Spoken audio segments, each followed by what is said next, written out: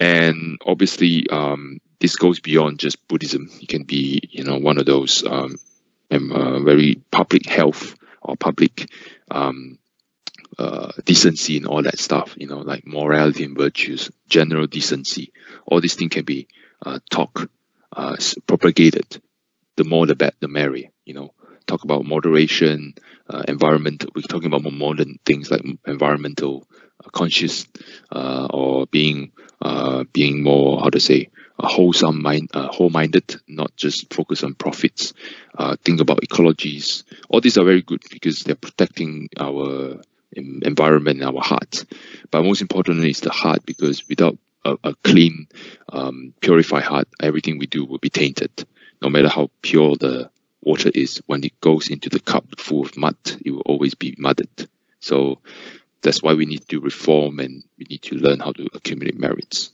So other than dharmas, we can talk about being loving, because we didn't talk too much in terms of what good can we do. We talk about what is good, what is not good.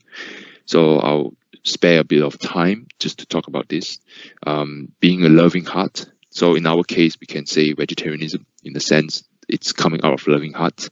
A lot of people ask me about why you be a vegetarian, and why do you push? Because I'm never a person who sit there and say I'm vegetarian. I only do that when I eat and I ask for diet. And a lot of people are curious and ask why, and I just say because I don't want to kill. That's how simple it is. People might do it for the reason of health and all that. But this is also a way to show that you are not involving in the killing, is adopting a diet that does not involve it. And everyone has a different level of acceptance to this. Some people just can't because of cultures or religious, or it's part of their identity and stuff. Master Yin Guangdu always advise people to gradually adopt this, because it's not a matter of health only. Health is small, because we all will pass away. And no matter how good your health, you still pass away after 100 years old. It's the thing that awaits you after that karma debt that you have to pay. We're talking about cause and effect here, and I cannot shy away from this topic. Why is it a merit? Because if it's not merit, it's fault. Definitely. There is in the middle. We call it, Chinese called Wu Ji Ye, but this is definitely not in the middle. It's either you have a merit or you have a fault.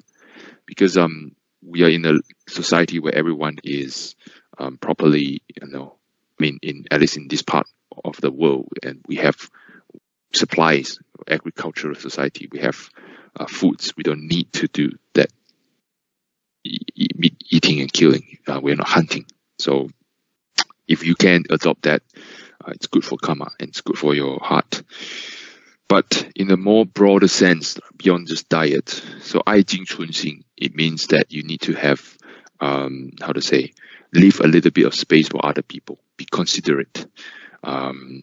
Like when you have, put yourself in the other people's shoes, as in maybe when you, in the late night, if you live in an apartment, don't smoke on the balcony, which is what happened. And don't speak loudly on the phone. That's also a little bit of empathy in there. Empathy comes out from compassion, which is a loving heart, the basis of all religions and all creeds and brotherhoods.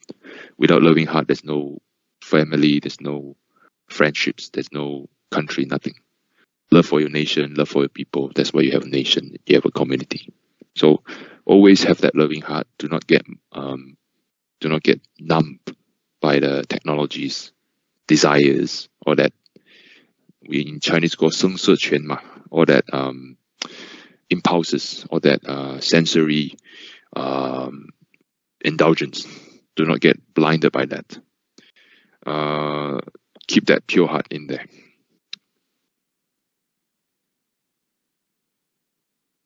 Also, we talk about giving.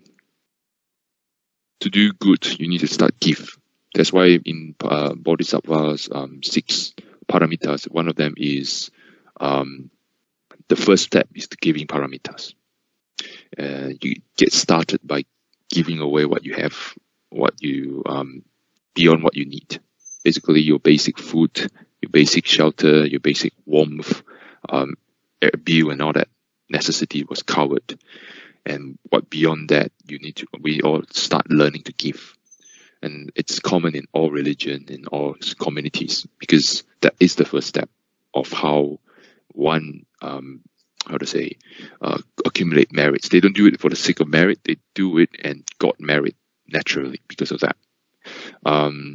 As you can see, a lot of wealthy countries, they usually have a habit of give, and that's why they are wealthy. There's a reason behind it. They are not wealthy for the sake of wealth. They don't just got it from nowhere. Nothing happens without a reason. The reason why you're born in a wealthy country, the reason why this country is wealthy, is because they give. So merits are very important. It makes your life less miserable. It makes your life better, happier.